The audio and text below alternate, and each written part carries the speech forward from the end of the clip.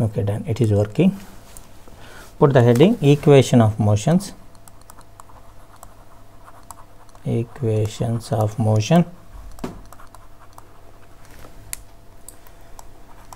for a body projected vertically. Projected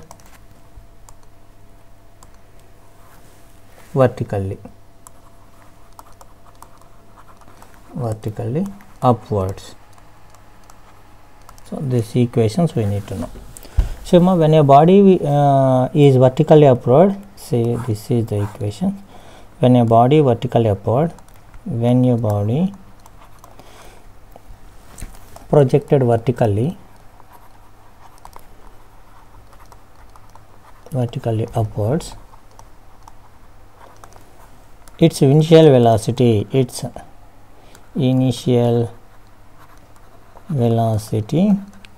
is equal to u.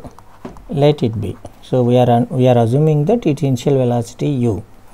Let me say the distance traveled by the body,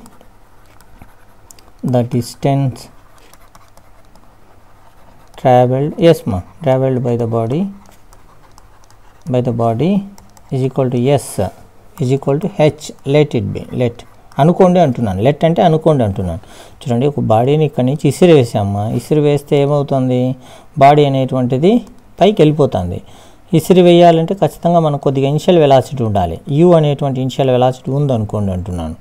so body అనేటువంటిది ఎంత distance travelled అయింది అంటే దానిని yes అనుకుంటున్నాను, దాన్ని H అనుకోండి. ఎందుకంటే పైకి వెళ్తుంది కాబట్టి హైట్ అనుకుంటాను, కాబట్టి హెచ్ అనుకోండి అంటున్నాను. Travelled by the body in time tea. Tea టైంలో వెళ్ళినటువంటి దూరం టైం అనుకోండి. Acceleration on the body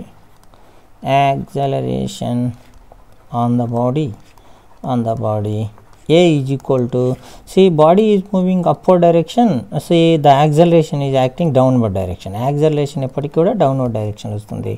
negative g అనేటువంటిది ఉందన్నమాట. So you know that one, at the maximum height the body velocity, final velocity is 0. Maximum height దగ్గర final velocity 0. This is the maximum height దగ్గర final velocity 0. But what we are taking at any point, ఏదో ఒక point దగ్గర velocity v అనుకోండి. Velocity of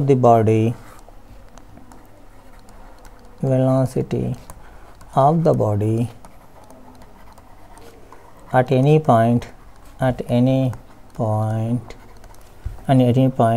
in time t is equal to v. దీన్ని let అనుకోండి. ఏదో ఒక పాయింట్ దగ్గర మనకు దాని యొక్క వెలాసిటీ వచ్చేసి టైం v అనుకోండి.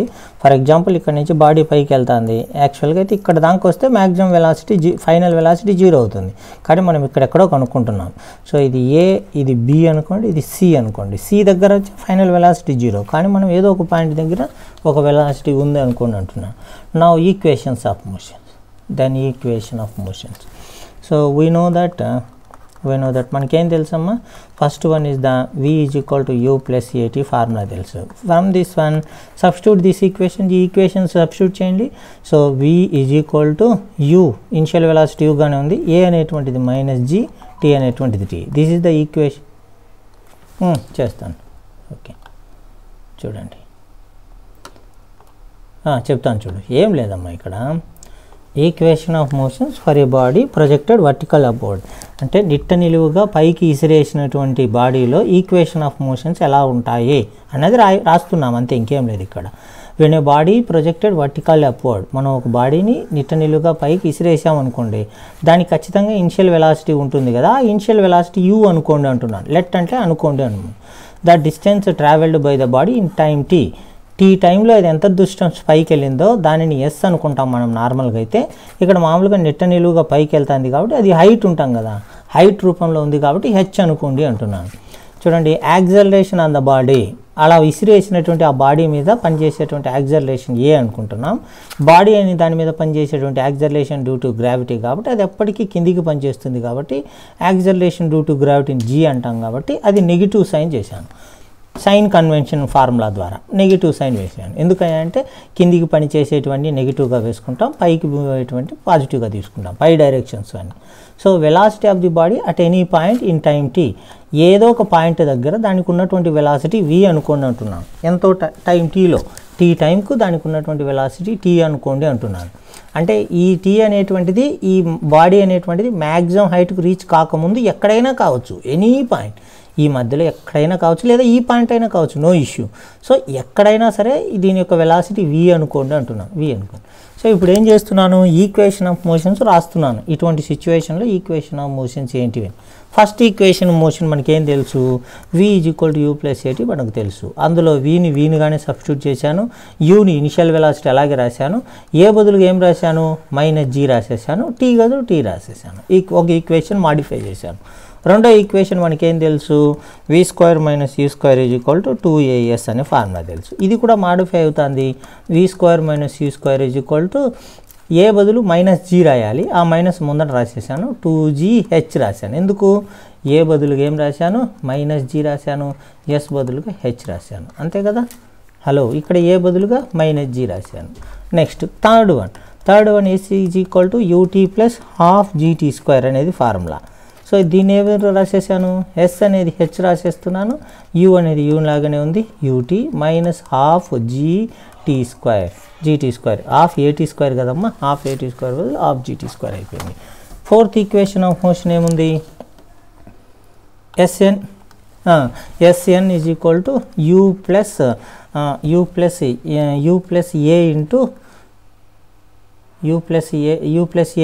n - ½ ఈ ఫార్ములా n - ½ ఉంది. ఇక్కడ sn బదులుగా hn = u - g n - ½ అనేటువంటి ఫార్ములాస్. ఇవి మనకు ఒరిజినల్గా తెలిసినవి, ఇవన్నీ మాడిఫై చేసినవి అనమాట. ఇవన్నీ మాడిఫై చేసినటువంటి ఈక్వేషన్స్. సో ఇవన్నీ మాడిఫై చేయగా వచ్చినటువంటి equations of motions. So these are the equation of motions for a vertically projected body. దీన్ని బేస్ చేసుకొని వాళ్ళు మనకు ఏం ప్రొవైడ్ చేస్తారు, వాళ్ళు ఇనిషియల్ వెలాసిటీ ప్రొవైడ్ చేస్తారు, టీని ప్రొవైడ్ చేస్తారు. They may ask the final velocity, they may ask the questions height, how much distance they are moving, they may ask the questions what is the height travelled by the body in nth second, ఎంత సెకండ్లో ఎంత హైట్కి వెళ్ళి ఉంటుందనే దానికి ఆస్కారం ఉందన్నమాట. ఈ problems అడిగేదానికి, ఇవి మనకిచ్చి ఇవి అడిగేదానికి ఛాన్సెస్ ఉన్నాయన్నమాట. This is the problem. Let me go to the sum of the parameters in the vertically projected body. బాడీని వర్టికల్గా ప్రొజెక్ట్ చేస్తే సమ్ పారామీటర్స్ ఉన్నాయి. They may ask the 1 mark question, 1 mark క్వశ్చన్గా అడిగేదానికి ఛాన్స్ ఉంది. First one is the maximum height. 1 mark క్వశ్చన్గా అడుగుతారు ఖచ్చితంగా. Maximum height, maximum height అంటే ఏంటి అనేటువంటి, దీన్ని హెచ్ మ్యాక్సిమం రాస్తాను అనమాట. హెచ్ మ్యాక్సిమం సింబల్ అనమాట. So put the right the definition for H maximum. The height at which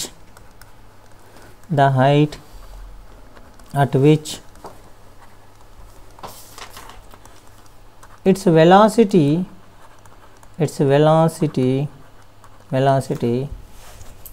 just become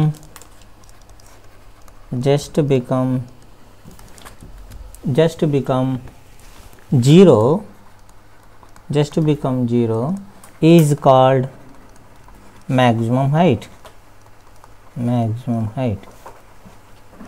so ఎక్కడైతే వర్టికల్లీ ప్రొజెక్టెడ్ బాడీ యొక్క మ్యాక్సిమం హైట్ ఏ పాయింట్ దగ్గర అయితే దాని యొక్క వెలాసిటీ అనేది 0 అయిపోయిందో ఆ పాయింట్ను మనం ఏమంటాము అంటే మ్యాక్సిమం హైట్ అంటాం. The height at which the velocity of the vertically projected body, the velocity of vertically projected body, ఇక్కడ వర్డ్ రాయండి, vertically projected body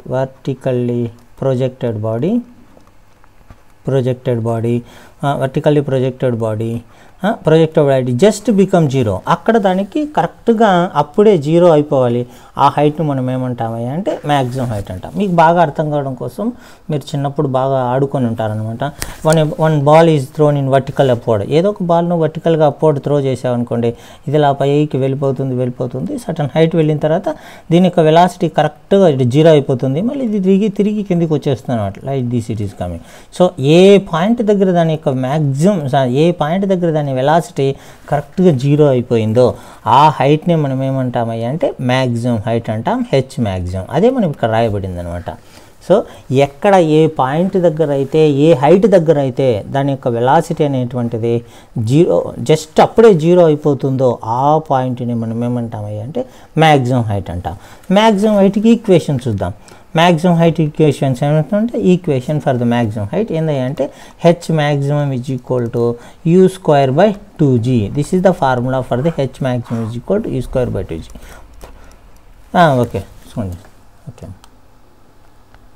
the height చూడండి ఇక్కడ నుంచి చూడండి ద హైట్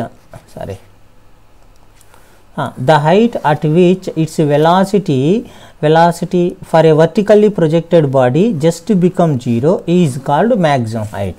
ఏ హైట్ దగ్గర అయితే దాని యొక్క వెలాసిటీ అనేటువంటిది for a vertically projected body యొక్క వెలాసిటీ అనేది జస్ట్ బికమ్ 0 అప్పుడే 0 అయిపోతుందో దానిని మనం ఆ హైట్ని మనం మ్యాక్సిమం హైట్ అంటామంటున్నాం. సో దానికి ఫార్ములా వచ్చేసి H maximum is equal to you square by 2g. Proof చూద్దాం మనం ఇప్పుడు. Proof is equal to at maximum height some condition is there. What is the condition? Maximum height v is equal to 0, velocity అనేటువంటిది 0 అయిపోతుంది అనమాట. v is equal to 0, a value is equal to minus g. దాని మీద ఈ maximum height దగ్గర acceleration పనిచేస్తుంది, minus జీగా పనిచేస్తుంది. a is equal to minus g, v is equal to 0. Substitute this value in the v square minus c square is equal to 0. v square minus c square is equal to 2as. ఈ formula substitute చేయండి. Final velocity is equal to 0 square minus initial velocity. ఎంత initial వెలాసిటీతో మనం project చేసాం, u అనే initial వెలాసిటీతో వేస్తాం, minus u square is equal to 2a అనేది ఎంత పనిచేస్తుంది, మైనస్ g పనిచేస్తుంది ఇంటూ s. చూడండి ఈ మైనస్ క్యాన్సిల్ అయిపోయింది. It is in the multiplication, it will come to this place, you can cancel this one. u square is equal to 2g. s బదులుగా ఏం రాశాను, ఈ s బదులుగా హెచ్ మ్యాక్సిమం. సో s బదులుగా మనం ఏం రాస్తామంటే ఇక్కడే రాసేద్దాం దీన్ని, హెచ్ మ్యాక్సిమం రాస్తున్నాను. So then you can answer is clearly visible. ఇక్కడ నీకు ఆన్సర్ కనిపిస్తుంది అనుకుంటాను నాకు తెలిసి. H maximum is equal to you square by 2g అయిపోయి. దిస్ ఈజ్ ఇది what they will ask means they will provide the you value మనకి ఇస్తాడనమాట. They may ask the question at what height it will reach, ఎంత maximum height ఇది reach అయ్యేదానికి chance ఉంది అంటాడనమాట. So మనకు G value మీకు already తెలుసు, G is equal to 9.8 metre per second square are G value is equal to 10 metre per second square. ఇలా మనకు ఆల్రెడీ కాన్స్టెంట్ వాల్యూ మనకు తెలుసు. So then you can use directly substitute this one. దీన్ని substitute చేసి X maximum అనేటువంటిది మనం కనుక్కోవాల్సి ఉంటుంది. So yes please అడుగమ్మా.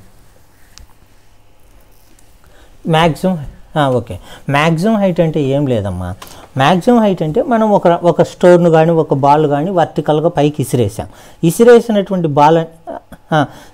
Okay చేస్తాను. సో చూడు ఇక్కడ ఏం లేదమ్మా. ద మ్యాక్సిమం హైట్ అంటే ఏం కాదు, the height at which it's velocity for a vertically projected body just become 0. అంటే ఏ హైట్ దగ్గర అయితే వర్టికల్గా ప్రొజెక్ట్ చేసినటువంటి బాడీ యొక్క వెలాసిటీ 0 అయిపోతుందో ఆ హైట్ని మనము మ్యాక్సిమం హైట్ అంటాము అనేది మనకు డెఫినేషన్. సో దానికి ఫార్ములా ఏందయ్యా అంటే H maximum is equal to you square by 2g. నీకు బాగా అర్థం కావడం కోసం నేను ఏం చెప్తున్నాను అంటే ఒక బాల్ను నువ్వు ఇసిరేసావు అనుకోండి, ఇసిరివేస్తున్నావు అంటే ఖచ్చితంగా దానికి ఎంతో కొంత వర్టికల్గా నిట్ట నిలువుగా పైకి ఇసిరివేస్తున్నావు అంటే దానికి ఎంతో కొంత ఇనిషియల్ వెలాసిటీ ఉంటేనే అది పైకి ఇసిరేయగలవు. సో ఇనిషియల్ వెలాసిటీ ఇసిరేసావు, వేస్తే అదేమవుతుంది, దాని వెలాసిటీ తగ్గిపోతూ పైకి వెళ్తూ ఉంది. ఎక్కడో ఒక ప్లేస్ దగ్గర దాని వెలాసిటీ పూర్తిగా పడిపోతుంది అనమాట. ఏ పాయింట్ దగ్గర అయితే దాని వెలాసిటీ పూర్తిగా 0 అయిపోతుందో ఆ పాయింట్ వరకు ఉన్నటువంటి హైట్ని మనం ఏమంటామంటే హెచ్ మ్యాక్సిమం హైట్ అని పేరు పెట్టామన్నమాట. సో దాన్ని మనం జనరల్గా మనం ఎస్ అనే అక్షరంతో సూచిస్తాం కదా, ఆ ఎస్ని హెచ్ మ్యాక్సిమం అనుకోవాల్సి వస్తుంది అంటున్నాడు ఎక్కడ, మ్యాక్సిమం హైట్ దగ్గర. సో అదే మనకి ఇచ్చినటువంటి డెఫినేషన్. సో దాని ప్రూఫ్ కోసం మనం ఏం చేస్తున్నాము, అట్ మ్యాక్సిమం హైట్ దగ్గర ఏమేమి ఉన్నాయి, మ్యాక్సిమం హైట్ దగ్గర బాడీకి వెలాసిటీ ఉండదు, ఇంకా వెలాసిటీకి 0 అయిపోతుంది, ఫైనల్ వెలాసిటీ 0 అయిపోతుంది. మ్యాక్సిమం హైట్ దగ్గర బాడీకి కిందికి పనిచేసేటువంటి యాక్సలరేషన్ ఉంటుంది, నెగిటివ్ యాక్సలరేషన్ రాశాను. మనకి ఈ ఫార్ములా తెలుసు, వీ నో దట్. ఈ ఫార్ములా ఏం తెలుసు, v² - u² = 2as అనే ఫార్ములా తెలుసు. మ్యాక్సిమం హైట్ దగ్గర ఫైనల్ వెలాసిటీ 0 కాబట్టి 0² రాశాను. ఇనిషియల్ వెలాసిటీ మనం ఎంత వెలాసిటీతో త్రో చేసామయ్యా అంటే u²తో త్రో చేసాము. సో a అనేది -g కాబట్టి ఇటు s అనేటువంటిది h మ్యాక్సిమం రాశాను. ఎందుకయ్యా అంటే మనం మ్యాక్సిమం హైట్ దగ్గరే మనం మాట్లాడుతున్నాం కాబట్టి ఈ s అనేది h మ్యాక్సిమం అయిపోయింది. ఈ -g అనేటువంటిది బయటకు వచ్చేసింది, అంతా మల్టిప్లికేషన్ కాబట్టి -g ఇది మైనస్ ఉంది, ఈ మైనస్ ఇక్కడ ఉన్న మైనస్ రెండు క్యాన్సిల్ అయిపోయాయి. So u² = 2g h maximum వచ్చింది. మనకు కావాల్సింది h మ్యాక్సిమం ఫార్ములా కాబట్టి h మ్యాక్సిమం = u²/2g అనే ఫార్ములా వచ్చింది. సో మనకు ఎగ్జామ్లో ఏమి ఇస్తారయ్యా అంటే వాళ్ళు మనకు u అనేటువంటి వాల్యూని మాత్రం ఇచ్చి అది ఎంత మ్యాక్సిమం హైట్కి వెళ్తుంది అని మనల్ని అడుగుతారనమాట. సో అప్పుడు మనం ఏం చేయాలి, u²/2g అనే ఫార్ములా వేసి మనం కొనుక్కోవాలి. మనకు g వాళ్ళు ఇవ్వరు, ఇంకా g మనకు తెలుసుకోవాలి 9.8 m/s² లేదా 10 m/s² అనేటువంటి ఈ వాల్యూని ఉపయోగించి అది ఎంత హైట్కి వెళ్తుందో మనం కనుక్కోవాల్సిన అవసరం ఉంటుంది. ఇది మనకు మ్యాక్సిమం హైట్కి సంబంధించిన definition. Okay let me go to the time of assigned. Time of assigned అనేది కూడా తెలుసుకుందాం. ఒక 4 yes okay 9.8 into meter second power -2. okay na, this is the perfect notation. thank you ma. Now let me go to the another one. So g is equal to 9.8 meter second power -2. now let me go to yes, no issue, near value as per they are given, వాళ్ళు మనకు provide చేసి ఏది లేదంటే 10 అయినా తీసుకున్న issue. Now let me go to the second one. B condition is the time of ascent. Time of ascent అంటే ఏం లేదమ్మా, see this will denoted with small t into a. ఏలో ఏ ఉంది కాబట్టి ఈ ఏని తీసుకొచ్చి ఇక్కడ రాశాను టైమ్ ఆఫ్ అసెంట్ అనేది. చూడండి, the time taken by A vertically projected body to reach the maximum height is name as the time of assigned. let me write the definition. The time taken by a vertically projected body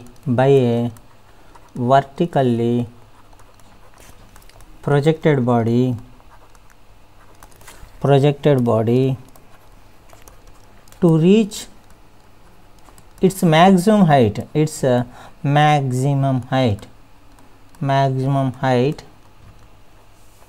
is called time of ascent.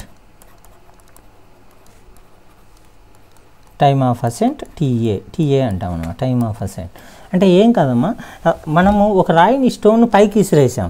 So ఇక్కడ రెండు రకాలైనటువంటి విషయాలు ఉన్నాయి. ఒకటేంది, body అనేటువంటిది maximum height దాకా వెళ్తుంది, మళ్ళీ అనేటువంటిది అక్కడి నుంచి కిందికి వచ్చి మనం విసిరేసినటువంటి ప్లేస్ కాగా లేదా కిందికి వెళ్ళిపోతుంది అనమాట. Let me take one boy is throne from the earth surface నుంచి ఒక బాల్ని త్రో చేశాడు.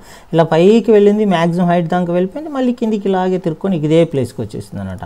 చూడండి, మ్యాక్సిమం హైట్కు వెళ్ళడానికి దానికి ఎంత టైం పట్టిందో, మనం త్రో చేసిన టైం నుంచి అది మ్యాక్సిమం హైట్కి వెళ్ళడానికి ఎంత టైం పట్టిందో ఆ టైంని మనం ఏమంటున్నామంటే టైమ్ ఆఫ్ అసెంట్ TA అంటున్నాం అనమాట. టైమ్ ఆఫ్ అసెంట్ TA అంటున్నాము. అంటే ఈ టైంకు ఫార్ములా ఏందయ్యా అంటే TA is equal to U/G అవుతుంది. సో ఎలా అంటే అనుకుంటే మనం ఇప్పుడు ప్రూవ్ చేద్దాం. ఓకే, సో దీని నుంచి మనం ఎలా అంటే దీనికి ప్రూఫ్ చూద్దాం మనం. టైమ్ ఆఫ్ అసెంట్కి ప్రూఫ్ చూద్దాం. సో చూడండి, అట్ మ్యాక్సిమం హైట్ చూడండి, ఈ జర్నీ అనేది ఎక్కడి నుంచి స్టార్ట్ అయింది, we provided with initial velocity initial velocity యూతో start చేశాను. అట్ మ్యాక్సిమం హైట్ V దాకా వచ్చేసింది. At maximum height V is equal to 0. V అనేటువంటిది 0 అయిపోయింది. చూడండి, at maximum height the body will have the acceleration A is equal to -G అనేటువంటి acceleration కలిగి ఉంది. A is equal to -G. Then we know that ఏం మనకు తెలుసు, V is equal to U+AT అనే ఫార్ములా మనకు తెలుసు. చూడండి, so at T is equal to TA, time of అసెంట్కి వెళ్ళిపోయింది అనుకోండి. టైమ్ ఆఫ్ అసెంట్కి వెళ్తే at T is equal to TA, then V is equal to 0. ఆ మ్యాక్సిమం హైట్కి వెళ్ళిపోయింది బాడీ అనేటువంటిది, ఖచ్చితంగా దాని వెలాసిటీ ఫైనల్ వెలాసిటీ 0 అయిపోవాలి. అంతేనా కదా? Hello okay, t is equal to 0. Then a is equal to -g. a అనేటువంటిది -g కావాల్సి ఉంటుంది. సబ్స్టిట్యూట్ దిస్ వాల్యూస్, ఇవన్నీ సబ్స్టిట్యూట్ చేయండి ఇంకా పై దాంట్లో. 0 is equal to u minus g ta, ta suffix a, that is equal to minus u is equal to minus gta, that minus minus will cancel, then ta is equal to u by g. So this is the proof for this one, time of ascent. So manaku chestan, so wait ఇంకా రొంత పైకే okay వెళ్ళి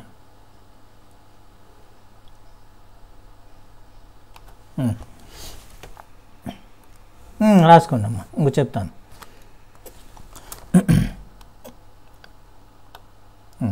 The time taken by a vertically projected body to reach its maximum height is called time of ascent. Maximum height in reach, vertically projected body maximum height in reach కావడానికి తనకు అవసరమైనటువంటి time ఏమంటామయ్యా అంటే time of assigned అంటాము అన్నది time of అసెంట్కి definition. అలాగే time of decent కూడా ఉందమ్మా definition. Same maximum height నుంచి ప్రొజెక్టెడ్ పాయింట్కి వచ్చేటువంటి దాన్ని మనం ఏమంటామయ్యా అంటే గ్రౌండ్కు రీచ్ అయ్యేటువంటి దానిని, మ్యాక్సిమం హైట్ నుంచి గ్రౌండ్కు రీచ్ అయ్యేదానికి మనం దాన్ని ఏమంటే టైమ్ ఆఫ్ డిసెంట్ అంటాం అనమాట. Now let me go to the time of decent. సరే చెప్తాను అది కూడా చెప్తాను, వెయిట్ మా.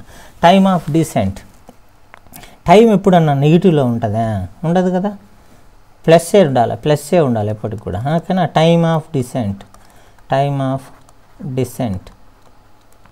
So it will denoted with టీడీతో రాస్తాం, ఎందుకంటే డిసెంట్లో డి అనే ఎక్స్ట్రా ఉంది కాబట్టి టైమ్ ఆఫ్ డిసెంట్ అంట.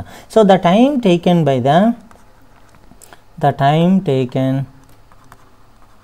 a vertically projected body,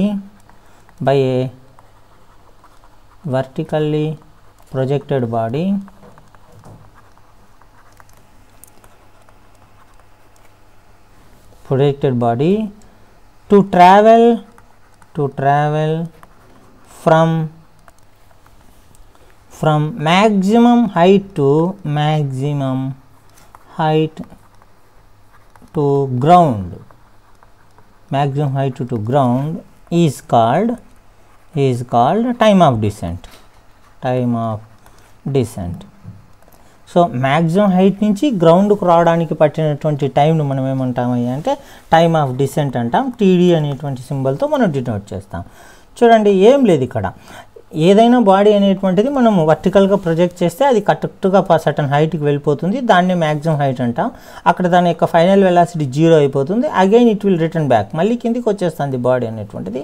so ఇప్పుడు మ్యాక్సిమం హైట్ నుంచి గ్రౌండ్కు రావడానికి పట్టినటువంటి టైంని మనం ఏమంటామంటే టైమ్ ఆఫ్ డిసెంట్. ఈ జర్నీని మనం చూస్తున్నాం, ఇది టీడీని మనం ఇప్పుడు జర్నీని చూస్తున్నాం. చూడండి అట్ మ్యాక్సిమం హైట్, ఇప్పుడు మనకి ఏమొస్తుంది అంటే అట్ మ్యాక్సిమం హైట్ దగ్గర ఏముంది అంటే v is equal to 0. v అనేటువంటిది 0 అయిపోయింది. చూడండి, at ground final v is equal to 0, but it is the initial velocity. ఇది ఒక initial this is equal to u is equal to 0. ఇక్కడ నుంచే మన జర్నీ స్టార్ట్ అయింది. ఇప్పుడు u ఈజ్ ఈక్వల్ టు 0 అయిపోయింది. చూడండి, when the body is reaching to the గ్రౌండ్కు reach అయింది అనమాట. యువే వస్తుంది, దాన్ని ప్రూవ్ చేస్తాను నేను. When the body before hitting the ground, just before hitting the ground, its velocity,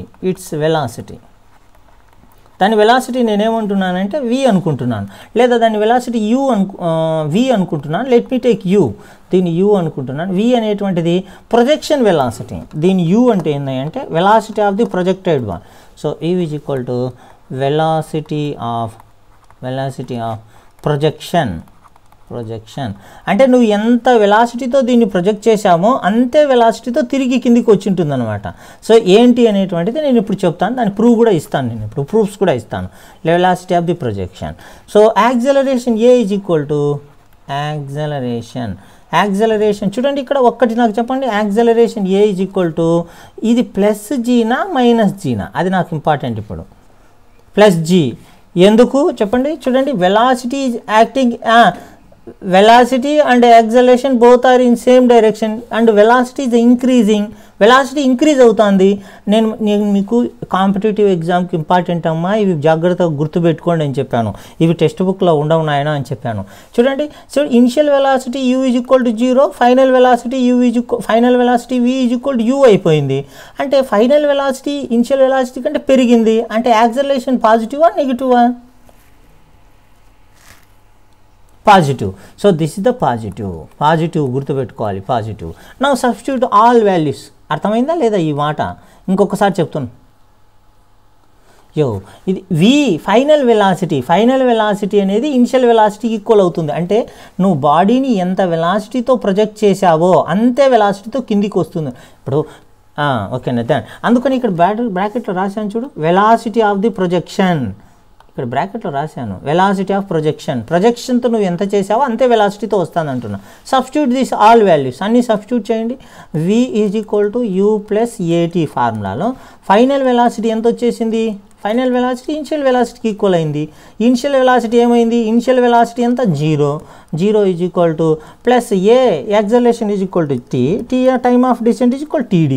so td is equal to u/g. అంతే, td is equal to u/g. ఇది మనకు formula same అదే. ఇప్పుడు మనకు ఎగ్జామ్లో ఏమి ఇస్తారయ్యా అంటే, చూడండి వాళ్ళు మనకి ఏమి ఇస్తారయ్యా అంటే, మనకు ఇనిషియల్ ప్రొజెక్షన్ వెలాసిటీ మాత్రం మనకి ఇస్తారు, టైమ్ ఆఫ్ డిసెంట్ మాత్రం కనుక్కోండి అంటారు అనమాట. టైమ్ ఆఫ్ డిసెంట్ని మాత్రమే కనుక్కోండి అంటారు. సో ఇనిషియల్ వెలాసిటీని ఉపయోగించి టైమ్ ఆఫ్ డిసెంట్ని మనం కనుక్కోవచ్చు. ఎలా? Time of decent value, time of assigned value both are same, రెండు ఒకటే. Time of decent, time of assigned both are same. So మనం అర్థం చేసుకోవాల్సింది ఏంటంటే, time of assigned is equal time of decent is equal to u/g. Same, both are same, రెండు ఒకే వాల్యూని ఇస్తున్నాయి, అది గుర్తుపెట్టుకోవాల్సిన అవసరం ఉంది. So this is the important. Now one more definition is the time of light అనేటువంటిది ప్రూఫ్ ఇస్తాను. Time of decent projection velocity and velocity of the body to reach ground both are same, అది proof ఇస్తాను. ఈ time concept అయిపోయిన తర్వాత time of light, third one is the time of light.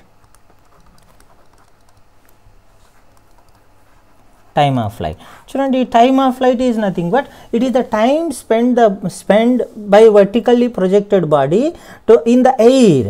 చూడండి, ఎయిర్లో ఎంత time spend చేసిందో చెప్పేటువంటి దాన్ని టైమ్ ఆఫ్ లైట్ అంటాం అనమాట. It is the time spend by a vertically projected body. It is the time spent by a vertically projected body,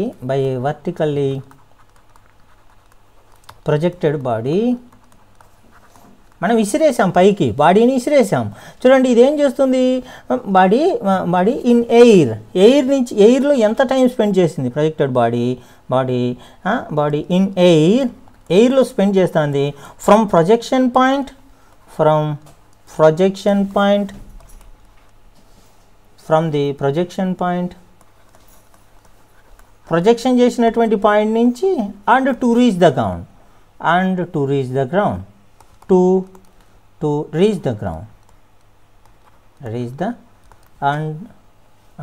projection point to reach the ground అంటే నీకు ఇసిరేసినటువంటి point నుంచి గ్రౌండ్ను చేరడానికి పట్టేటువంటి టైంకు మొత్తం ఎంత టైం తీసుకున్నదో ఆ టైంని మొత్తాన్ని మనం ఏమంటామయ్య అంటే టైమ్ ఆఫ్ ఫ్లైట్ అంటాం. సింపుల్గా చెప్పాలంటే, so the time of flight is nothing but it is the time taken by the body to travel in the ఎయిర్లో ఎంత టైం ట్రావెల్ చేసిందో చెప్పేటువంటి time.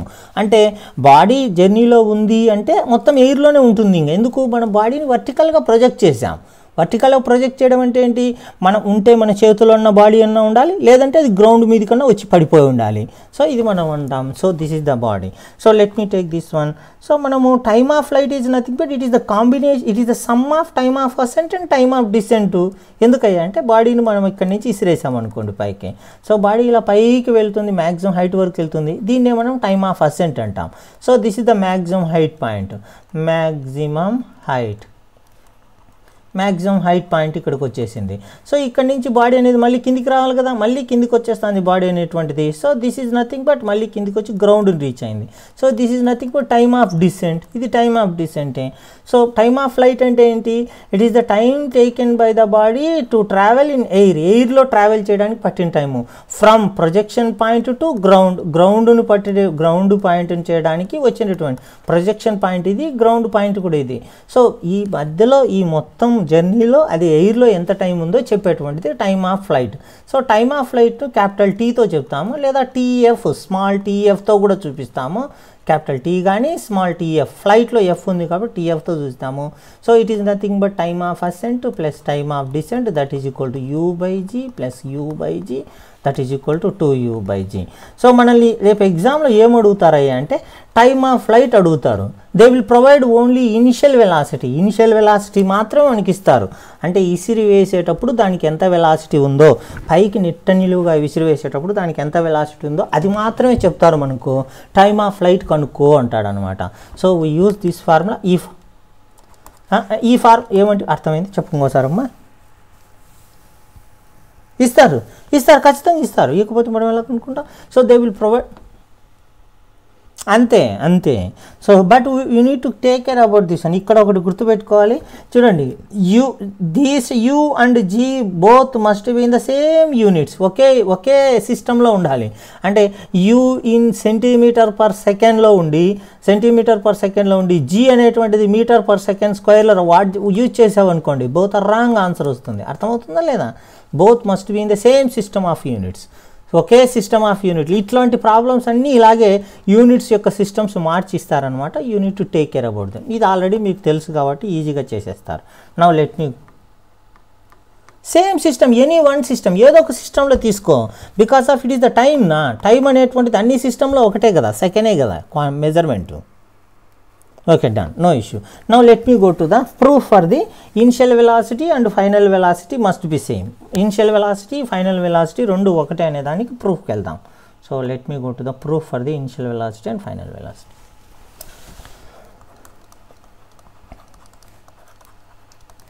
Proof for projection velocity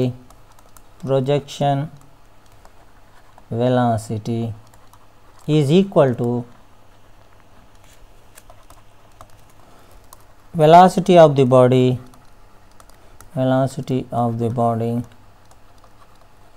before reaching the ground is equal to velocity of the body before reach the ground is equal to velocity of the body before reach the ground. We need to prove this one. So how can we prove? Means let me take one small diagram. So for your easy understanding, I am taking two different velocity. Finally I will take both are same. See, let me take, I am projecting one of the body, one of the person is projected one of the body with initial velocity of u1 అనేటువంటి initial velocity తో project చేశాను అనుకోండి. This body is reaching from certain height కి reach అయింది అనుకోండి. At a maximum height, this is the maximum height point, this is the maximum height point. Maximum height. So at maximum height the final velocity of the body is equal to 0 అనేటువంటి final velocity కి వెళ్ళిపోయింది అన్నమాట. See, after reaching this final velocity, this body is returning back to its ground and it is coming to the hitting the ground hit అవుతుంది. This is the final velocity of the body. That velocity I am taking u2. దీన్ని నేను u2 అనుకుంటున్నాను.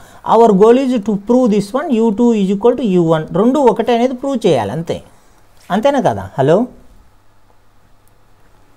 okay. Now our goal is to prove this one. See this maximum height what I am taking, this maximum height I am taking, s is equal to h maximum అనుకుంటున్నాను. s is equal to h maximum అనుకోండి. See, first one what I am taking means what is the maximum height value. ఈ maximum height యొక్క value ఏంటి అనేది నేను find out చేస్తున్నాను. After that I will come to this one. ఈ maximum height కోసం ఏం చేస్తున్నాను అంటే, see what I am going means v square minus u square is equal to 2as formula. I am using this one. See at the maximum height value the final velocity is equal to 0. First journey నేను తీసుకుంటున్నాను. Final velocity is equal to 0. That initial velocity of the projection is equal to u1 square. I am sending this one u1 square. That is equal to what is the acceleration which is the body acting 2 into minus g into s. What is the maximum height value? H maximum I am taking. So this minus will come to this place, minus u1 square is equal to minus 2g H maximum we will get. So this minus will cancel, then u1 square is equal to, so then u1 square is equal to 2g H maximum. So this value. So then they will ask the question, they will ask the question, u1 square is equal to u1 is equal to square root of 2g H maximum. So they may ask the question like this. ఇలా కూడా మనల్ని అడిగేదానికి chance ఉంది. ఎలా అంటే they will provide the maximum height value మన చేతికి ఇస్తారనమాట. They may ask the question what is the projection velocity ఏంటి అనేది మనల్ని అడిగేదానికి ఛాన్స్ ఉంది.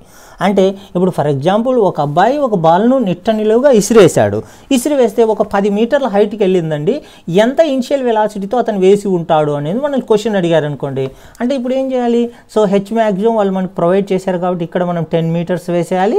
సో ఇక్కడ జీ వాల్యూ అనేటువంటిది 10 వేసేసుకుంటే ఇక్కడ 2√2 ఈ ఫార్ములా సబ్స్టిట్యూట్ చేస్తే ఇనిషియల్ వెలాసిటీ ఎంత ఉంటుంది, అదే 10√2 అనేటువంటిది మనకు ఆన్సర్ వస్తున్నాడు. Like that. So they will provide the height మనకు ప్రొవైడ్ చేసి ఇనిషియల్ వెలాసిటీ ఏంటి అనేది మనల్ని అడిగేదానికి కూడా ఛాన్స్ ఉంది ఈ ఫార్ములాలో. u1 వచ్చేసింది మనకు. నౌ ఉన్నారా? హలో ఉన్నారా? ఉన్నారు. సో అదే ఏదో నాన్ సెన్స్ వచ్చేసింటే, ఏదో ప్రాబ్లం వచ్చేసింటే, ఎర్రర్ వచ్చి, okay. Now let me go to now come to this second జర్నీలోకి వస్తున్నాను. సెకండ్ జర్నీ చూడండి, the body started from height, maximum height నుంచి జర్నీ స్టార్ట్ అవుతుంది.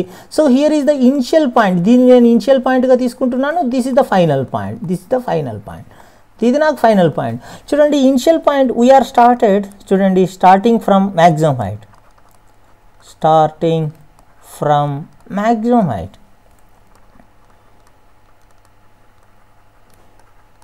మ్యాక్సిమం హైట్ దగ్గర నుంచి నేను స్టార్ట్ చేస్తున్నాను. So initial velocity u is equal to what is this value? 0. ఎందుకు? Maximum height దగ్గర నుంచి మనం స్టార్ట్ చేస్తున్నాం కాబట్టి 0. So then final velocity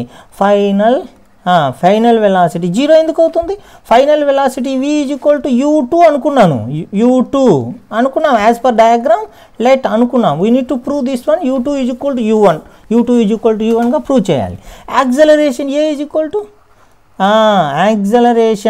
acceleration A is equal to plus G. ఇది చాలా ఇంపార్టెంట్, ఇక్కడే పిల్లలు ఎక్కువ తప్పు చేస్తారనమాట. ఎందుకు? చూడండి velocity direction is same, acceleration direction is same, both are in same direction, then it is a positive acceleration. And also velocity is increasing, velocity అనేది పెరుగుతుంది కాబట్టి దాన్ని మనం పాజిటివ్ యాక్సలరేషన్ అంటాం. సో 0 అనే వెలాసిటీ నుంచి సటన్ వెలాసిటీకి మూవ్ అవుతుందంటే velocity అనేది ఇంక్రీజ్ అవుతుంది, పాజిటివ్ యాక్సలరేషన్. దెన్ ఎంత డిస్టెన్స్ ట్రావెల్ అయింది ఈ జర్నీలో? ఎంత డిస్టెన్స్ ట్రావెల్ అయింది? s is equal to H maximum డిస్టెన్సే travel అయింది, s is equal to H maximum. Same formula, అదే ఫార్ములా యూజ్ చేయండి. v² - u² is equal to 2as, ఇదే formula. So final velocity u2 ఇచ్చేయండి. ఏముంది ఇంకా? u2² - 0² is equal to 2g H maximum. Then u2² is equal to 2g H maximum. So but u2 is equal to square root of 2g H maximum. రెండు ఒకే value చెప్తాను చూడండి, ఒకే value. So u2 and u1 are both are same. So u2 is equal to u1, both are same, proved. అర్థం కాలేదు ఏమంటివి?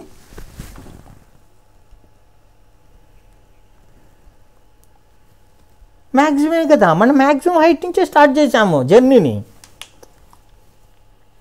Okay, done, proved. So that is equal to u2 is equal to g1. That means if the body is projected some certain height, so how much initial velocity we provided, with the same velocity the body will hit the ground. అదే వెలాసిటీతో body అనేటువంటిది గ్రౌండ్ను hit చేస్తుంది, అది మీరు గుర్తుపెట్టుకోవాలన్నమాట. అర్థమవుతుందా లేదా? Hello, okay.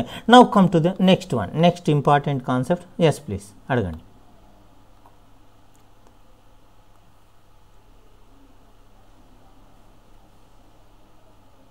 అవును, time of డిసెంట్లో హైటే, time of same, రెండు ఒకటే. Okay, done. Now let me go to the another one. So what the topic now is the height of the tower. Tower యొక్క height ను మనం కనుక్కోవాల్సి ఉంటుంది అన్నమాట. Motion of a body. This concept they won't ask in the theoretical type. They will ask in the problem. Problems లో అడిగేదానికి చాలా scope ఉంది. So motion of a body. ఏం క్లాస్ ఉందమ్మా next? Motion of A body chemistry. ఒక్క 2 నిమిషాలు నాకు time ఇవ్వగలరా? సార్తో ఒక మాట మాట్లాడతాను. సార్ నాకు ఒక 10 నిమిషాలు టైం ఇవ్వగలరా అని. కెమిస్ట్రీ సార్ నెంబర్ పెట్టగలరా వాట్సాప్లో? Hello. Motion of A body, motion of A body throne vertically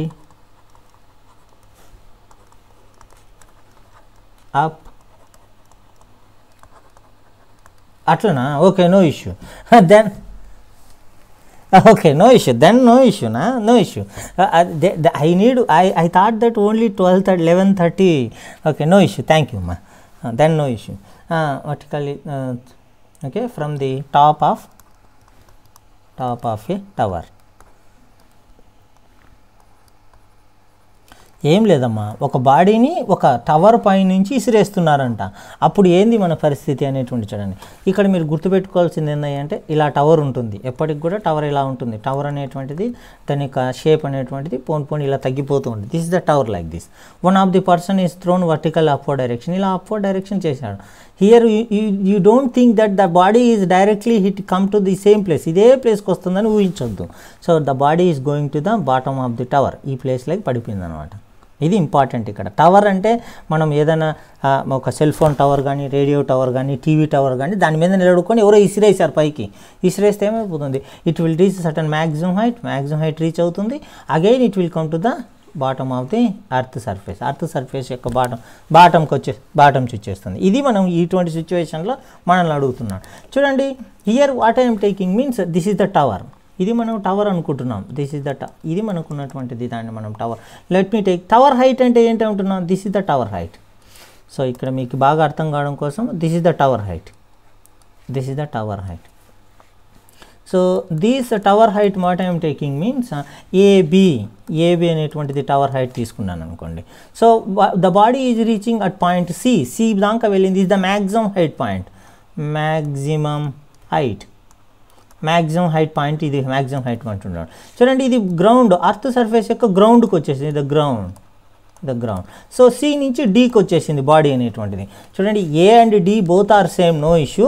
but I'm taking for the journey purpose I'm started from B నుంచి మన జర్నీ స్టార్ట్ అయిందనమాట. ఇలా టాప్కు పోయేసేసా, రిటర్న్ అయ్యేసి మళ్ళీ అదే ప్లేస్కి వచ్చేసి అర్త్ సర్ఫేస్కి వచ్చేసింది. చూడండి, ఇప్పుడు body is here the projection is in upward direction. ఇనిషియల్గా ప్రొజెక్షన్ అనేది అప్వర్డ్ డైరెక్షన్లో ఉంది. చూడండి, ద అప్వర్డ్ డిస్ప్లేస్మెంట్ ఎంత చెప్పండి? ద అప్వర్డ్ డిస్ప్లేస్మెంట్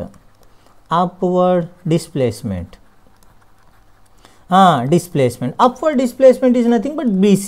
చూడండి, this height I am taking plus h. దీన్ని నేను h అనుకుంటున్నాను. చూడండి, all upward displacements are positive అని చెప్పాను మీకు sign కన్వెన్షన్లో. all upward displacements are positive. చూడండి, this is the upward displacement. what is the downward displacement? the downward displacement this is nothing but downward. ఎక్కడి నుంచి వచ్చింది డౌన్వర్డ్కి జర్నీ? చూడండి, ఇక్కడి నుంచి స్టార్ట్ అయింది జర్నీ అనేది. CD downward displacement is the CD means it is the maximum height value plus tower height value. Maximum height value, tower height value కావాలి. So I am taking the tower height is the small h is the tower height అనుకోండి. So that means this h plus small h that is equal to h plus small h, but it is in the downward డైరెక్షన్లో ఉంది కాబట్టి we need to provide the negative sign. అర్థమవుతుందా లేదా? Hello. Now the total displacement, net displacement.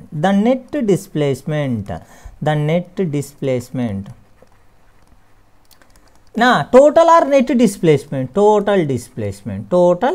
displacement? Total displacement is nothing but it is the BC plus CD. అంతేనా కదా? మనం ఏం చేస్తాను, ఈ జర్నీలో మొత్తం ఎంత డిస్ప్లేస్మెంట్కి లోన్ అయ్యింది, మొత్తం ఓవరాల్గా ఎంత డిస్ప్లేస్మెంట్కి లోన్ అయింది. ఇది మనం స్టార్టింగ్లో ఎక్కడున్నాము, it is the initial position, it is the initial position, this is the initial position, this is the final position. ఇక్కడికి వచ్చేసింది ఫైనల్గా, లాస్ట్కి ఇక్కడ గ్రౌండ్కి వచ్చేసింది, ఫైనల్గా ఇక్కడ ఉంది ఫైనల్ పొజిషన్, ఇక్కడ ఫైనల్ పొజిషన్. సో టోటల్గా ఎంత డిస్ప్లేస్మెంట్కి లోన్ అయింది ఇది, టోటల్గా ఎక్కడ మైనస్ హెచ్ వచ్చేసింది. మైనస్ హెచ్ ఇది డైరెక్ట్గా నువ్వు జస్ట్ కామన్ సెన్స్ వాడితే మైనస్ హెచ్ ఉంది. ఈ మైనస్ హెచ్ ఎందుకు రాసావు, so the displacement is the downward డైరెక్షన్లో డిస్ప్లేస్మెంట్ అయింది కాబట్టి we need to use as the sign conversion, it is the minus H. ఎందుకు, టవర్ హైట్ ఎంత ఉందో అంత హైట్ డిస్ప్లేస్మెంట్ అయింది, మైనస్ హెచ్. దీన్ని ఇంకొక రకంగా దీని కూడా ద్వారా కూడా రాయండి, ఇదే వస్తుంది చూడండి. దిస్ ఈజ్ ఈక్వల్ టు ఎలా వచ్చిందో చూడండి, plus H plus minus of plus H minus H, sorry plus H, minus into minus ఏమైపోయింది, ప్లస్ మైనస్ హెచ్ వచ్చేసింది, plus H minus H cancel, minus H, both are same. Common sense use చేసిన, formula use చేసిన, both are same, అంతేనా కదా. Hello okay done. చూడండి, ఇది net displacement వచ్చేసి acceleration ఏం యాక్ట్ అవుతుంది బాడీ మీద, యాక్సలరేషన్ ఆన్ ద బాడీ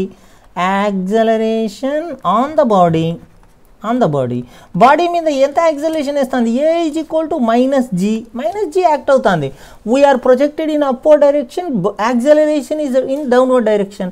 మనమేమో ప్రొజెక్ట్ చేసింది upward direction, acceleration direct direction వస్తుంది. So let me take the journey time is the tea, are time of flight is the tea.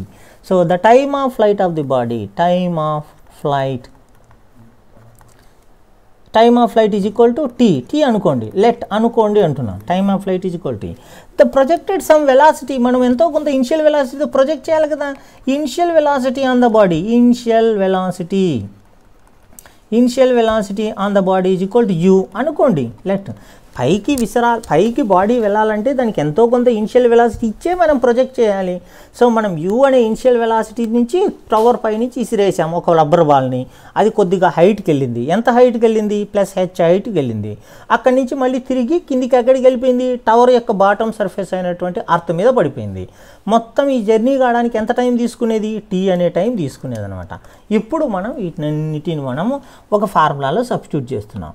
వాటి formula మనకు తెలుసు, we know that ఏం మనకు తెలుసు, yes is equal to UT plus half ఏటీ square formula తెలుసు. So మనకు yes అనేటువంటిది ఏంటి, టోటల్ డిస్ప్లేస్మెంట్ ఎంత మనకు, minus H is equal to initial velocity U తీసుకున్నాము, total జర్నీకి time tea plus half into ఎంత acceleration minus G into tea square. చూడండి, ఈ మైనస్ ఇక్కడికి తీసుకొచ్చి పెట్టాను, minus H is equal to plus UT minus half GT square అయింది. ఈ మైనస్ను అవతలికి తరిమేస్తున్నాను, that is equal H is equal to minus UT plus half GT square. ఈ ఫార్ములాని బట్టి మనకు టవర్ హైట్ను అడిగేదానికి ప్రాబ్లం అడిగేదానికి ఛాన్స్ ఉంది. ఏమి ఇస్తారా అంటే దీంట్లో ఇనిషియల్ వెలాసిటీ ప్రొవైడ్ చేస్తారు, మనకు టైమ్ ఆఫ్ ఫ్లైట్ ఇస్తారు, మనకు ప్రొవైడ్ చేస్తారు. ఏమని చెప్తారు, యూ ఇనిషియల్ వెలాసిటీతో ఒక ఆబ్జెక్ట్ను నేను ప్రొజెక్ట్ చేస్తే టీ టైం తర్వాత ఆబ్జెక్ట్ అనేది టవర్ గ్రౌండ్కి చేరింది అంటారనమాట. సో అప్పుడు ఆ టవర్ హైట్ ఎంత అని మనల్ని క్వశ్చన్ అడిగేదానికి ఛాన్స్ ఉందన్నమాట. So we need to use this formula. ఈ ఫార్ములాని యూజ్ చేసి మనం టవర్ హైట్ను కనుక్కోవచ్చు. అర్థమవుతుందా లేదా. Hello okay, done. This is the formula for this one to find out tower height. So now let me go to there are two important concepts are there, very easy concept. Now okay, done. ikkana inkasta paiki okay, inkasta paiki ellamantava okay, done.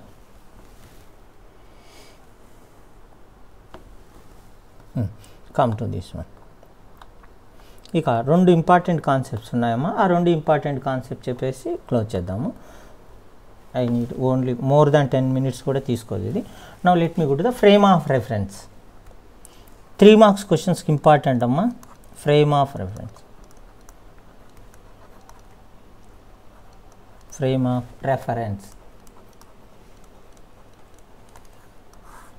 Frame of reference means so as per ఫిజిక్స్లో మనం ఉన్నాం కాబట్టి to measure something ఏదో ఒకటి మనం measure చేయాలంటే we need a reference point. ఒక reference point ఎప్పుడైనా ఉండాలి. ఇప్పుడు ఫర్ ఎగ్జాంపుల్ ఒక ఈవెంట్ జరిగింది. ఈవెంట్ అంటే ఏంటి?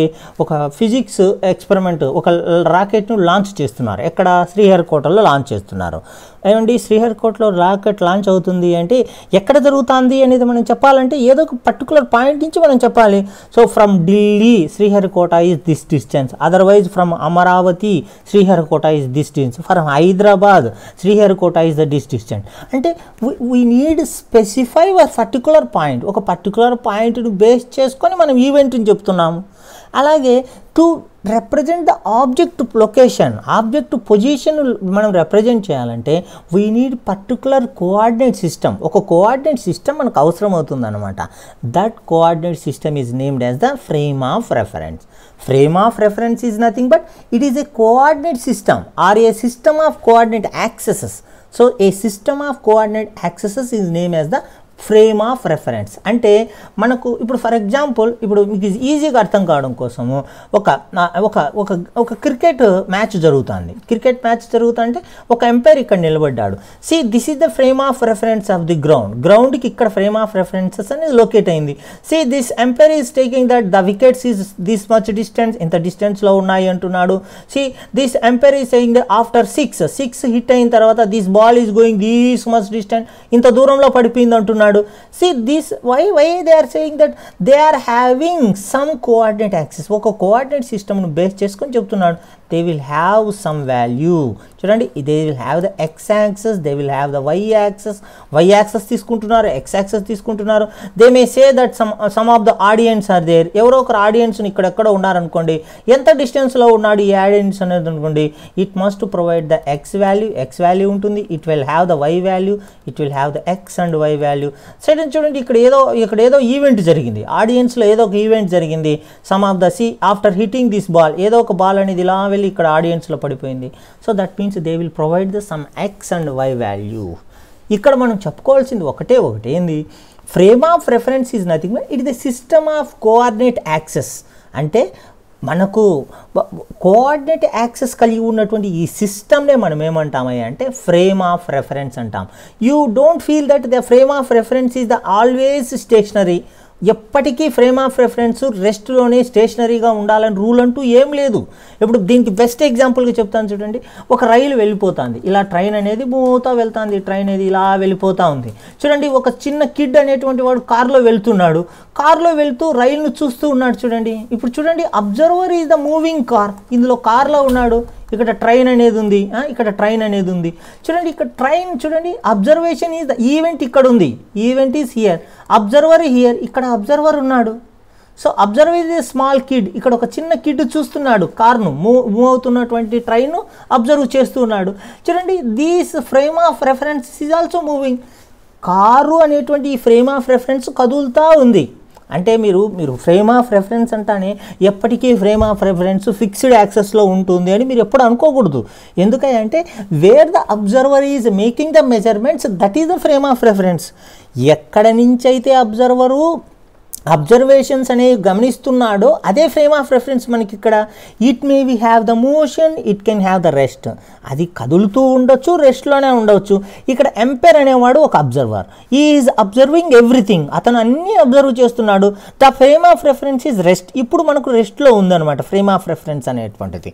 So that is the depends upon this one. ఇక్కడ మనకు ఫ్రేమ్ ఆఫ్ రెఫరెన్స్ అనేది depending upon the event, depending upon the situation బట్టి మనకు ఉంటుంది. ఒకవేళ ఇంకొక బాగా ఎగ్జాంపుల్ చెప్తాను చూడండి. వన్ స్పేస్ శాటిలైట్ అనేది మూవ్మెంట్ అవుతుంది అనుకోండి. చూడండి, ఇక్కడ అర్త్ ఇలా ఉంది, అర్త్ చుట్టూ ఇక్కడ స్పేస్ శాటిలైట్ అనేది మూవ్ అవుతూ ఉంది. స్పేస్ శాటిలైట్ అనేటువంటిది NASA they will having the space station ఉంది, స్టేషన్ అని ఉంది. So this is the space station. See, this is the space station means this is the observation point. ఇక్కడ నుంచి observation point చేస్తుంది. చూడండి, they will tell that this season will come to the monsoon, this season will come to the winter in this area అని చెప్తూ ఉంటారు. This season will come to the cyclone, ఇక్కడ cyclone వస్తుంది అని చెప్తుంటారు.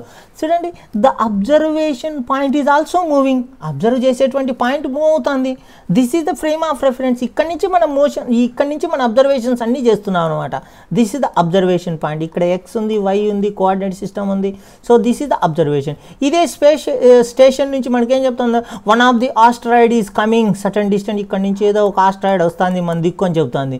చూడండి this frame of references is moving. ఇది frame of reference గమ్ము ఉంటుందా, ఇది కదులుతుంది కదా, ఇది కదులుతూ ఉంటుంది. Space station is always in the motion, కదులుతూ ఉంటుంది. నేను మీకు చెప్పాలనుకునేది ఒకటి ఏంది, frame of reference you don't feel that, you don't think that always at rest position, ఎప్పటికీ కూడా రెస్ట్లోనే ఉంటుంది అనేటువంటి ఆలోచనలోంచి బయటికి రండి అంటున్నాను. Frame of references is nothing but it is the system of coordinates which it defines the position of the particle or event. ఏదో ఒక particle యొక్క పొజిషన్ను మెజర్ చేస్తుంది లేదా ఈవెంట్ను మెజర్ చేస్తుంది అనమాట. చూడండి ఈ frame of reference it may be at rest, it may be in the motion. Frame of reference ఎప్పటికీ కూడా రెస్ట్లో ఉండొచ్చు, కదలొచ్చు. It may depends upon situation బట్టి ఉంటుంది అనమాట. Let me right the definition. First definition రాయండి. So first A system of coordinate, definition రాసుకోండి. ఏ system of coordinate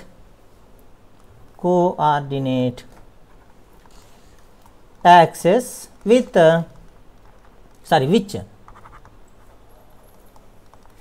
which defines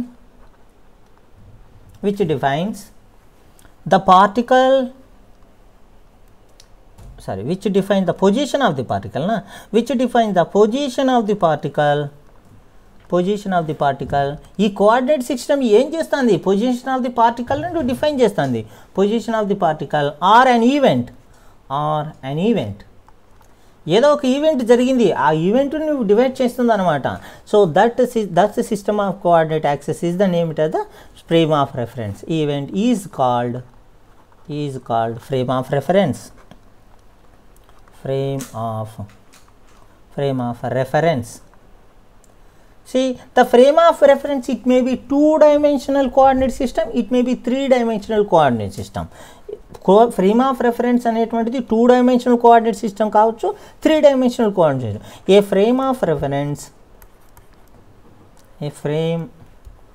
of reference,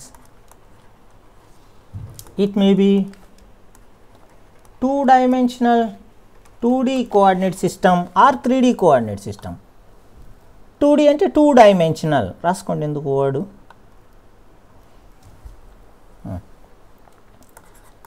two-dimensional coordinate system or 3-dimensional coordinate system. Coordinate system or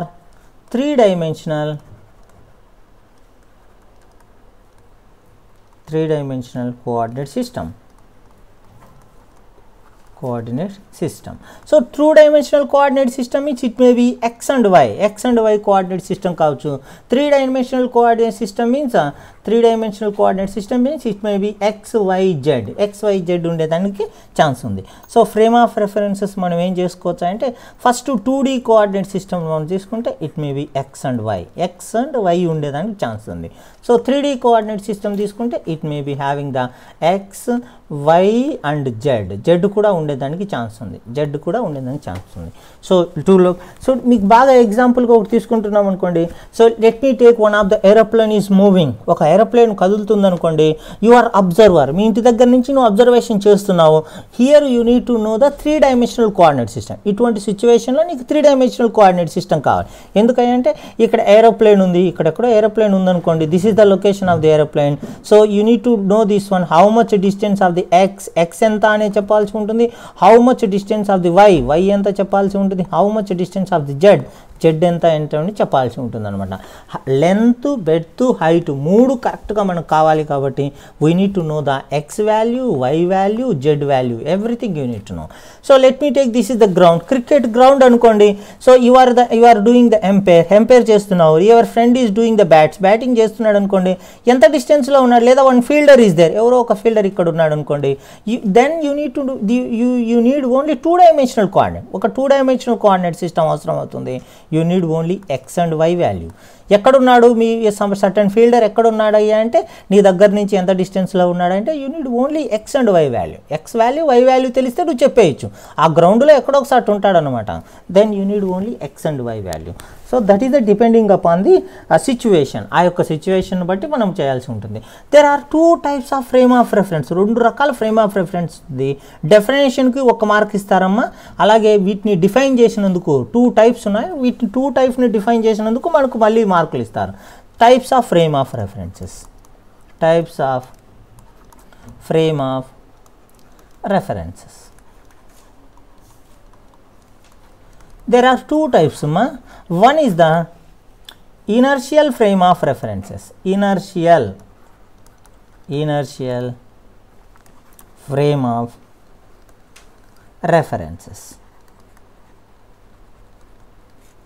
So inertial frame of references, in bracket I am taking A is equal to 0. So that means ఈ A is equal to 0 నే నాకు ఇప్పుడు definition అనమాట. చూడండి A means acceleration. A means acceleration ma. So A is equal to 0 means acceleration is 0. Acceleration is equal to 0 means we can write it as a non-accelerating frame of reference. అనొచ్చా లేదా?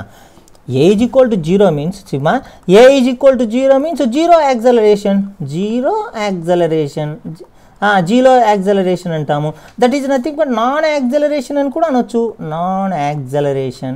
Non-acceleration అనొచ్చు. That means a non-accelerating frame of reference is called the inertial frame of reference. అంటే non-accelerating frame of reference ని inertial frame of reference అంటున్నాను. So ఒక్కసారి రాసుకుందాం definition. ఏ non-accelerating definition అమ్మా. ఏ non-accelerating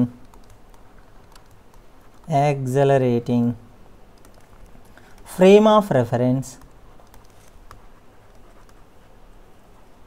is called inertial frame of reference. Inertial frame of reference. అయిపోతుంది. Just 5 minutesలో అయిపోతుందమ్మా. చూడండి non accelerating frame of reference means A is equal to 0 will 2 cases 2 కేసెస్లో ఉండేదానికి chance ఉంది. It may be velocity 0 కావచ్చు. At rest దగ్గర నీకు non accelerating కావచ్చు. వి is equal to constant. Velocity అనేది కాన్స్టెంట్ కావచ్చు. అర్థమవుతుందా లేదా? హలో చూడండి అమ్మా, యాక్సలరేషన్కి ఫార్ములా ఏంటమ్మా? ఏ is equal to V minus you by tea. చూడండి ఇక్కడ అసలు వెలాసిటీ లేకపోతే యాక్సలరేషన్ 0 అయిపోతుంది. వెలాసిటీ ఎప్పటికీ కాన్స్టెంట్ అయినా యాక్సలరేషన్ 0 అయిపోతుంది. అర్థమవుతుందా లేదా? హలో సో అంటే ఏమి? So the inertial frame of reference it may be at rest are it can move with constant velocity. అది ఒక రెస్ట్లో అయినా ఉండవచ్చు లేదా కాన్స్టెంట్ వెలాసిటీతో అయినా మూవ్ కావచ్చు. అంతేనా కదా? Therefore రాసుకోండి, అది కూడా ఆ పాయింట్ కూడా రాసుకోండి. Therefore a inertial frame of reference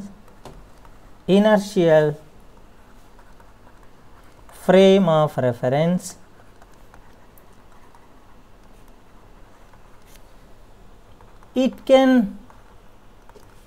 move with constant velocity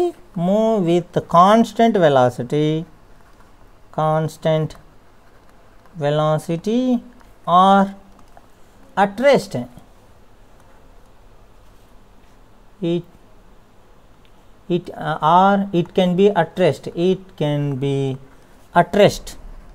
It can be at rest. So constant వెలాసిటీతో move అవుతున్నా కానీ అది ఇనర్షియల్ ఫ్రేమ్ ఆఫ్ రెఫరెన్స్ కిందకే వస్తుంది. లేదా రెస్ట్లో ఉన్నా కూడా అది ఇనర్షియల్ ఫ్రేమ్ ఆఫ్ రెఫరెన్స్కే వస్తుంది. ఇక non inertial frame of reference అని డెఫినేషన్ మీరే రాసుకుంటారు ఈజీగా. చూడండి, second one is the non inertial frame of reference. Non-inertial frame of reference means A is not equal to 0. A is not equal to 0 ఎప్పుడు అవుతుందమ్మా? A is not equal to 0 ఎప్పుడు అవుతుంది? ఒకసారి అంటే A is not equal to 0 అని అంటాం. అర్థం ఏంటి? A is not equal to 0 means it is the accelerating frame of reference. That is accelerating accelerating. It may be positive acceleration, accelerating. It may be positive acceleration, negative acceleration. No need about that one. మనకు దాని గురించి మనకు అవసరం లేదు. Positive acceleration అయినా కానీ negative acceleration కానీ, but అది యాక్సలరేషన్లో ఉండాలి అంతే. అంతేనా కదా? సో యాక్సలరేషన్ అంటే అర్థం ఏంటి? ఇప్పుడు ఏం చెప్తున్నాను? an accelerating frame of reference is called as the non-inertial frame of reference. అదే రాసుకోండి. an accelerating frame of reference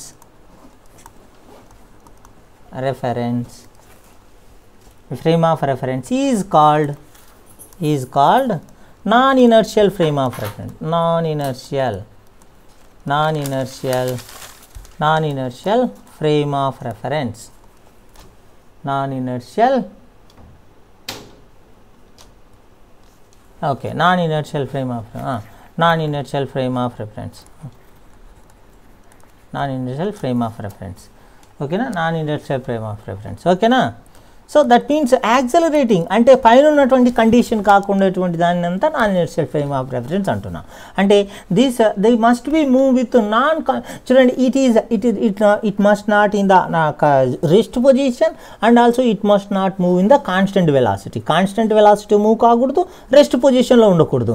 అలా ఉన్నటువంటి సిచ్యువేషన్లో ఉన్నటువంటి దాన్ని non inertial frame of reference అంటారు. ఒక చిన్న ఎగ్జాంపుల్ చెప్తాను చూడండి. ఒక ఈవెంట్ జరుగుతుంది. ఒక ఆయన కార్లో షూట్ చేస్తున్నాడు. కార్లో కెమెరా పెట్టుకొని షూట్ చేస్తున్నాడు. ఒక ఈవెంట్ జరుగుతుందమ్మా. సో ఈవెంట్ అంటే ఏంటి? ఒక రన్నింగ్ రేస్ జరుగుతుంది అనుకోండి. క్లోజ్ చేస్తానమ్మా, ప్లీజ్ క్లోజ్ చేస్తానులేండి. చూడండి, ఇక్కడ ఒక ఈవెంట్ జరుగుతుంది. కార్లో కెమెరా పెట్టుకొని షూట్ చేస్తున్నాడు. This is the camera shooting. చూడండి, ఇలా పరిగెత్తున్నారు అందరినీ, వీళ్ళని షూట్ చేయడం అనుకోండి. చూడండి, ఫస్ట్ ఏం చేసుకున్నాను? First point 1, car is at rest, v is equal to 0. This frame of reference దేనికి కిందికి వస్తుంది? అబ్జర్వర్ ఏ ఫ్రేమ్ ఆఫ్ రెఫరెన్స్లో ఉన్నాడు? కార్ ఈజ్ అట్ రెస్ట్ మా, కార్ ఈజ్ అట్ రెస్ట్. ఇప్పుడు ఏ frame of inertial frame of reference, inertial frame. ఇది case 1. ఇప్పుడు చూడండి, car అనేటువంటిది కాన్స్టెంట్ వెలాసిటీతో మూవ్ అయిపోతుంది. v is equal to constant. చూడండి, కార్ అనేటువంటిది కాన్స్టెంట్ వెలాసిటీతో మూవ్ అవుతుంది. సో ఇది ఏ ఫ్రేమ్ ఆఫ్ రెఫరెన్స్? ఇప్పుడు